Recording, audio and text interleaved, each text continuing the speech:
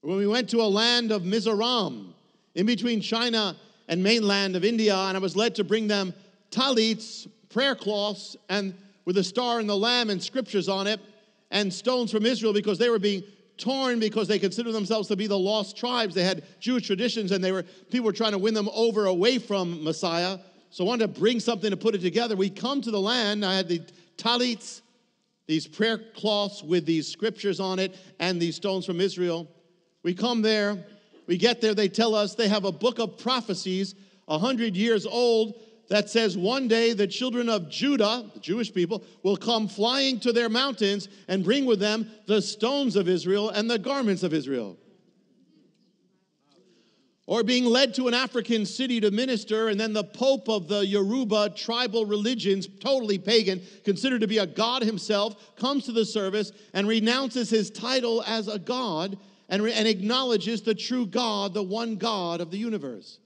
And from there, we go to the shrine of the high priestess. It turned out, I won't go through the whole story, but God had already revealed to us about this tribal god called Ochun, and we didn't know it. The place we we're in the land now of Ochun, and we go to the high priestess of Ochun, and she's following us. We're praying, and she's following us in her robes, and she's waiting, and someone gives her a Bible, and she receives it.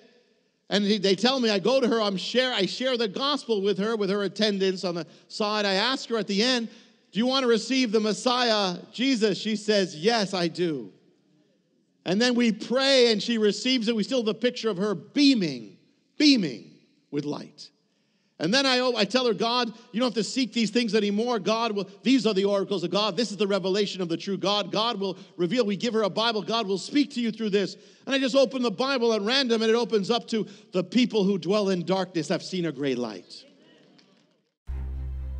To find out how you can receive more of Jonathan's teachings, to receive special free gifts, or get in touch, go to hopeoftheworld.org or call toll-free 1-800-YESHUA-1. That's hopeoftheworld.org or call 1-800-YESHUA-1. That's 1-800-937-4821. You can also get more at Jonathan Cahn's Facebook page or write us direct at Hope of the World, Box 1111, Lodi, New Jersey 07644, USA.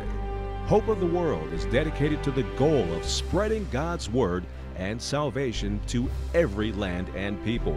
We do this by spreading the word throughout the world and sponsoring compassion projects to the most poor and needy around the earth.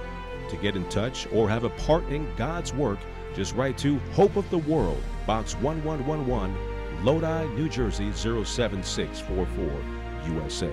Or go to hopeoftheworld.org or call 1-800-YESHUA-1. That's 1-800-937-4821.